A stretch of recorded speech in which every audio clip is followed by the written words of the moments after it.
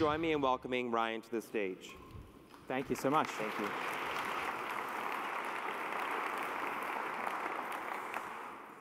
Hello. Good to see all of you here. Great to be here in Berlin with you. I run partnerships and content at Meta, and I'm going to chat with you a little bit about how I think the world might see in 2020, which I'm going to have to explain to you because I'm in Germany, is a pun. The year 2020, 2020 vision. All right, I like to set a low bar at the beginning. So I had a childhood dream, which was to, when I got glasses, when I was about 7 years old, to have my computer in my glasses. And I've been thinking about that for over 20 years now. And I feel like finally the technology and what I've been imagining are actually the same thing, which is really exciting. This was my first real foray into AR. This was the Meta 1. It was something I kickstarted. I wasn't at Meta yet, but when I got that, I was so excited because it was the first time I could really see holograms and touch them and interact with them. And it wasn't great, but it was good enough to see the future of where we were headed, and I knew I wanted to be a part of this, and I needed to make my life focused on this because it has so much potential to change our world for the better. At Meta, we're bringing augmented reality to life.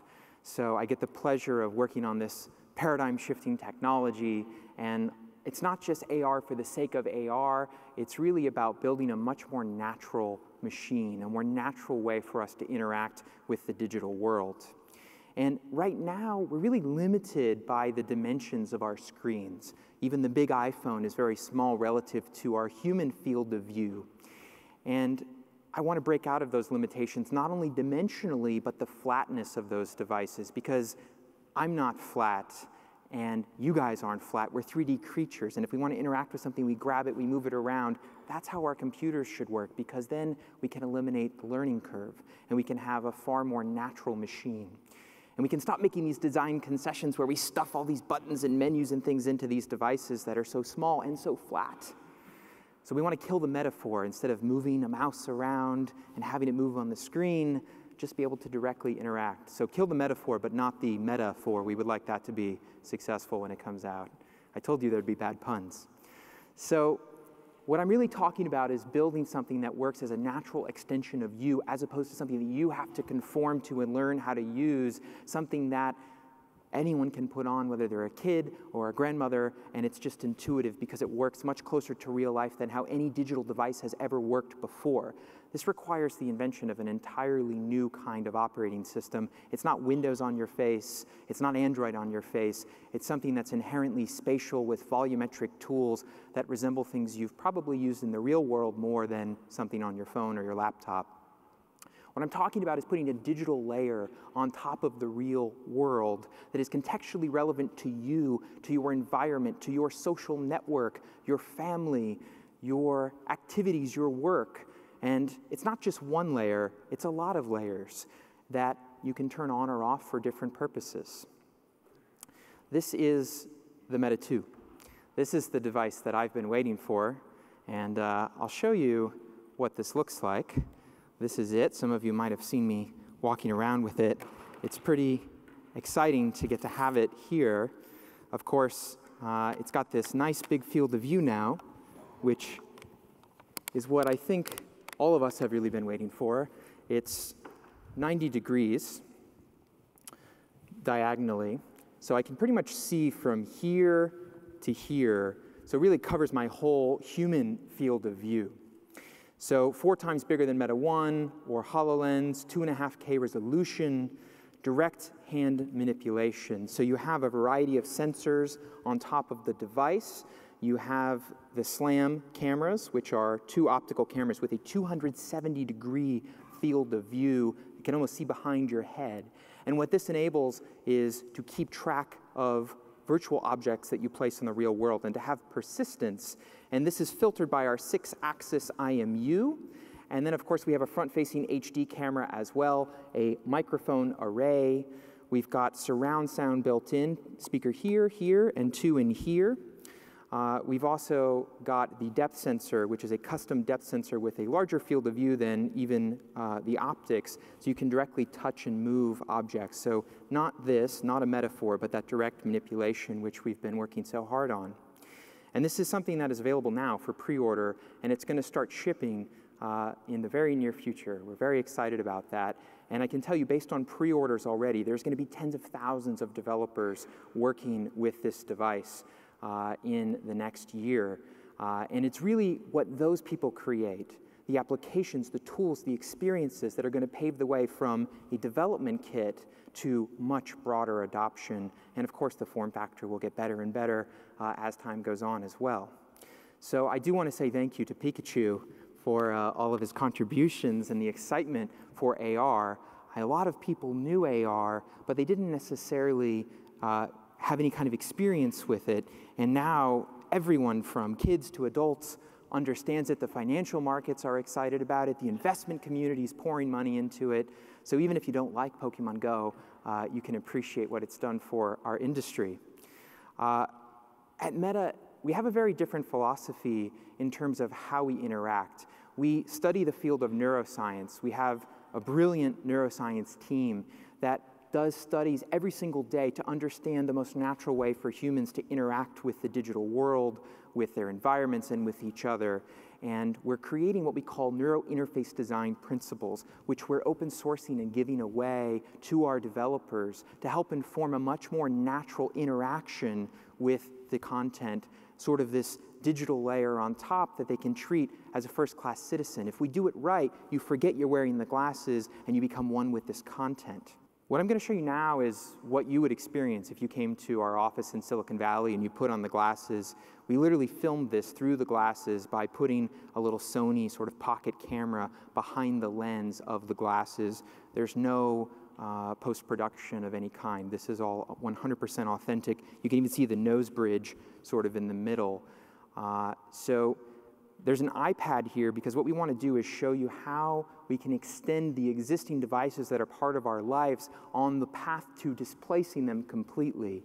So what you're seeing right now is this direct hand interaction, the ability to very dexterously touch even an individual cube, and you can do crazy things like have them fall onto the world, have them fall into your hands, mold them like it's a big block of clay.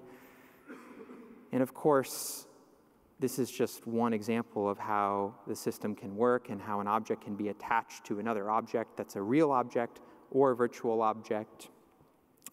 The next part takes you on a little bit of an exploration of how we can extend these devices more directly and even place content on top. I'm sure you guys have all shopped on tablets, but we're going to take it a step further here. So the ability to then see this come out of your shopping experience and sort of rotate it around. You can actually even take it and look inside of it. The only thing it doesn't have is a smell. It's a new shoe, so. The next part that we're going to get into is one of my favorite parts because this is where we start to enable people to create their very own holograms right inside of the device. And of course, you can imagine how this is great for work, for play, for shopping, for learning, for collaboration, for communication, for design, for so much more. This is my favorite thing to do. I go in the demo room all the time and I just use this to mock up interfaces that I want to see in the real world. So this is the ability to paint using a prototype pen that we built. We actually have a way now to do it without the pen, but not ready to show that to the world quite yet. But this is similar to what you've probably seen in VR with Tilt Brush, but this is painting in real life on top of the real world. And you can even use your hands and touch and manipulate the objects that you create inside of this environment. And of course, there's persistence too. This part gives me chills. This is something that gives me a sense of presence like I've never felt any other way. This is holographic communication. We have ways right now, live, for you to see me, for me to see you. We both wear the glasses. We have a cheap commoditized depth sensor in front of us or a collection of depth sensors, and we can see each other like we're really there together. You can be on the other side of the world, and soon we'll even be able to collaborate on a drawing together.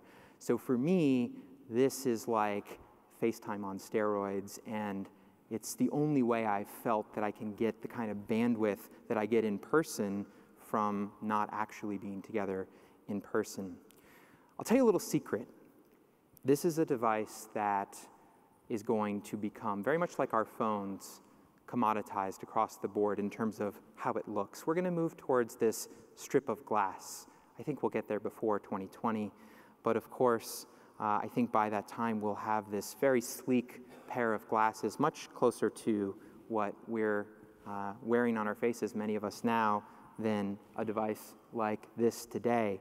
But this is about arming the developers. It's not about waiting to get to the magic form factor that's going to sell 10 million units. It's about getting the development started now that's going to create those killer applications, that's going to drive adoption, not for Meta, for our entire industry. Design, I think, will differentiate when you get to 2020.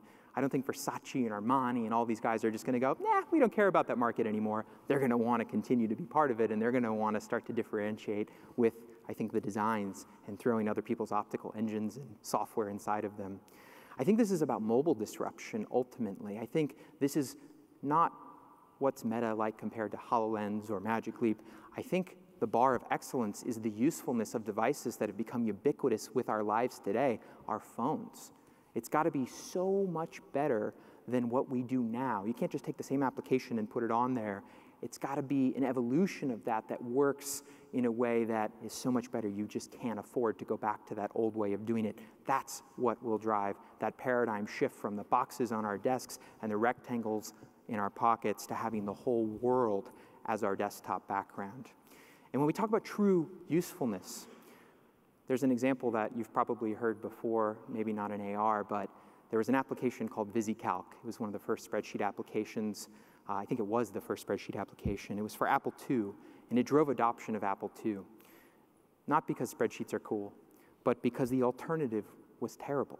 The alternative was a paper binder called a ledger with a pencil and an eraser and manual calculations, and it was orders of magnitude more complex than using the spreadsheet application. So what happened? A ton of Macs, Apple IIs actually, were sold.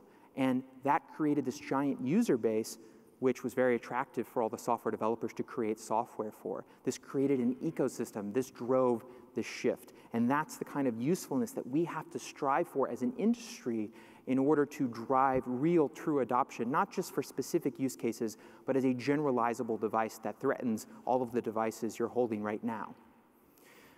Future technologies, some of these are my personal predictions, particularly this one. I think by 2030, we might transcend glasses. People always ask me, oh, what's next? When are you guys going to have contacts? I don't know if anyone's going to have contacts because I think we might get to a computer-brain interface first. There's actually some research recently, if you guys have seen The Future of Storytelling, where they've been able to read the electrical signals from the brain using a neural network and translate it into an image of what the person is seeing in real time.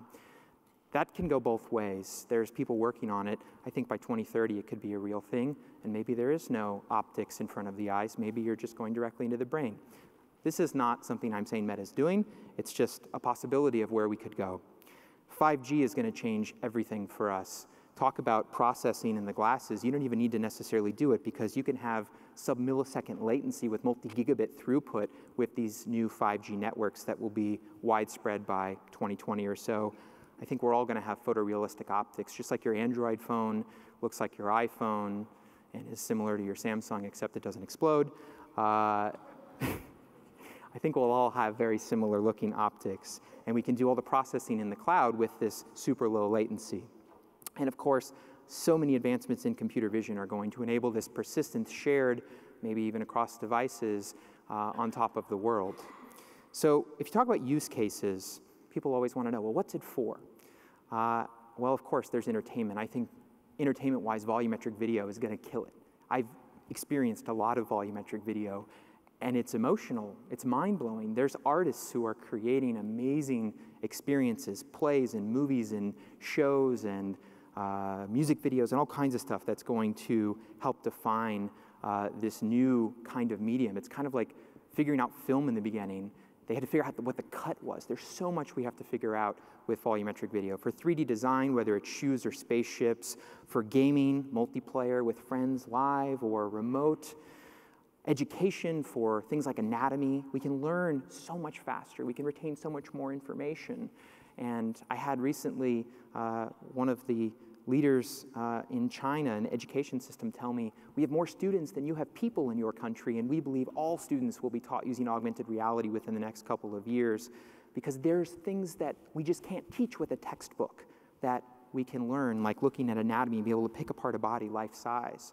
For medical imaging and surgery simulation, for training, whether it's astronauts or professional athletes, for complex assembly, whether it's a grill or a bike or a car or a plane or whatever it may be, for retail experiences, seeing maybe a car that's not out yet in the showroom, getting to even sit inside of it, honk the horn if you want. For e-commerce, trying on clothing, putting furniture in your home, maybe even ordering that IKEA furniture and then having it tell you how to put it together once it arrives. For monitor replacements, taking our existing applications on the path to displacement and putting them in front of us and having unlimited monitors even when we're on the road. The Internet of Things connecting to our homes and our smart factories. For government, for city planning, for training, for data visualization, and one of my personal favorites, holographic communication, and maybe even when that brain interface kicks in, a form of ESP. What I'm trying to get across to you is not the things that AR is limited to, but that in fact the possibilities are endless. It's not what is it good for, it's what isn't it good for, and the answer is swimming, because it's not waterproof yet. So what I'm saying is in a few short years, I think we'll be kissing our phones and our laptops and our TVs goodbye, and thank you so much, Berlin, for having me.